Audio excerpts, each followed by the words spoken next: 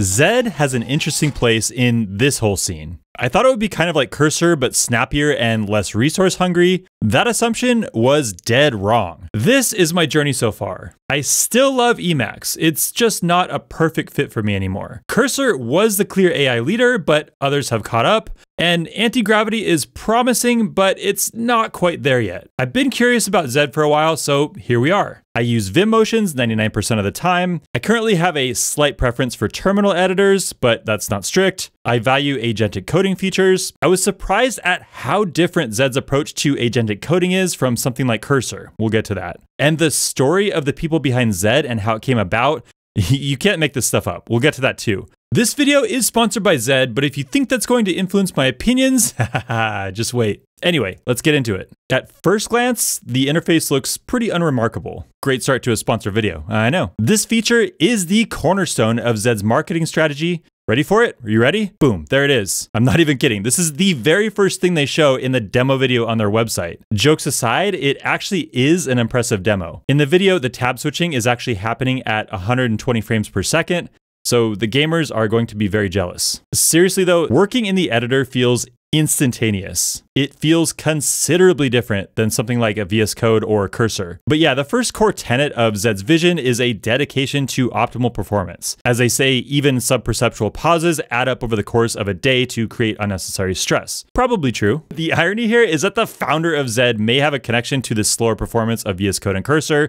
We'll get to that. One of Zed's claims to fame is that it's written in Rust. Some might use it just because of that, but in addition to speed and memory efficiency, that theoretically should help with stability too. Let's talk about themes. Out of the box, we have Grubbox, AU, One Dark. They do have the retina destroying light variants in there too, if you're into that. Why would you? You can get more themes via extensions if you like. It's actually comical how fast extensions install. Nobody picks an IDE for extension installation speed, but still. AI edit predictions seem pretty good, roughly in line with what you get with Copilot or in Cursor. Press tab if you like what it gives you, or just ignore them. By default, these predictions are sourced from Zed, but you have the option to source them from Copilot or CodeStrawl instead. Zed does have a Vim mode. For me, that's a strict requirement. If you're using vid mode, you probably want relative line numbers. We have that. They even have a Helix mode. I did not expect that. There is an AI master switch, so you can completely turn off AI. John Connor's with me on that. With regards to moving around in the editor, you can set it up so the common VS Code and Cursor commands work, like Command-Shift-P to bring up the command palette, Command-Option-O to search symbols in the buffer, Command-P to bring up telescope, the fuzzy file picker. Vim motions in editors that aren't Vim are always interesting because the basics are usually there, but they can't possibly have every binding from every plugin that you use. I was pleasantly surprised to find that Vim surround motions work. I suspect that's one most people want. What I couldn't find right away was something like flash.nvim or Helix's go-to-word function, which makes you feel like you're controlling the editor telekinetically. There's a discussion about this on GitHub, so I know I'm not the only one. Okay, AI coding. First of all, like I said, there is a disable AI master switch that some people will appreciate, but Skynet said I had to leave it on for the rest of this video. Zed introduced this thing called ACP, or Agent Communication Protocol, and it aims to standardize how IDEs communicate with external coding agents, examples being Claude Code, Open Code, and so on. It seems well received by the industry because it's already in a lot of mainstream IDEs and agents. From a user perspective, ACP is really under the hood. You're still just interacting with Zed. Output and file diff show right in the editor, just like you'd expect. But it's nice because if you already have a subscription with one of the agent providers I mentioned, you can just continue to use that subscription. Here, I'm using Claude Code with my existing Claude Pro subscription. I'm very grateful Zed supports this flow because it seems like the agent provider is making money here, but presumably Zed is not. Meanwhile, Cursor is valued at $29 billion, much of which seems attributable to its own internal agent. I don't know, man, I'm not Jim Cramer, but I'm probably missing something here. Anyway, yeah, ACP integrations is pretty huge. Right now, it looks like Claude Code, Codex, and Gemini are the ACP agents supported out of the box, but you can manually add others like Open Code.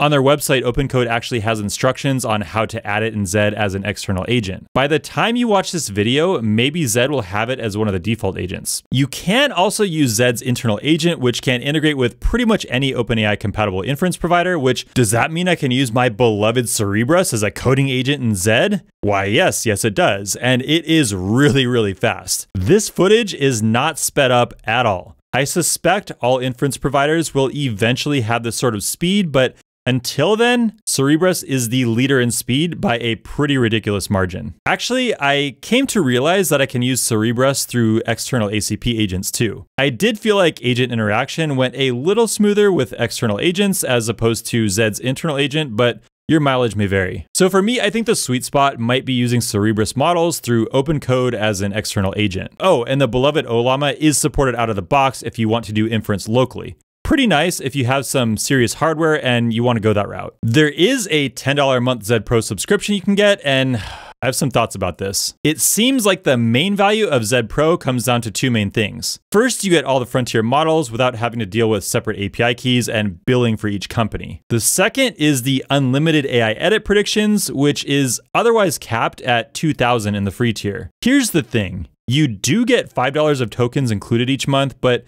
if you exceed that, you're paying per token just like you would without Zed Pro. Wait, actually you're paying 10% more than you would without Zed Pro? Don't get me wrong, there is value here depending on your situation, and it does negate the need for an external agent, but with what I know now, I don't think I'm personally going to be using this. And like I said, it's pretty cool of them to allow you to bring your own API key, even though it means they're making $0 off you. I know some of you are scared to work with AI, but maybe some of you are even more scared to work with humans. You might not like this feature, but it's actually pretty cool. It's called Collabs, and it's mainly intended for editing and discussing code together. There are channels and voice chat. You can invite your coworker to your channels, then share the project you're working on with them. They can then read and write code anywhere in your project, and you both get a real-time view of what the other person is doing. And then they can mess with you and just start cranking out Go code in the middle of your Rust file. Then you can right-click on their name and choose Revoke Access. Now they can no longer edit your code. Jokes aside, this feature is pretty powerful, and it isn't just limited to 2 people. You can have your entire team in here if you want to. That might be a lot of cooks in the kitchen, but if that's your thing, go for it. As I'm making this video, there is a Zed article near the top of Hacker News,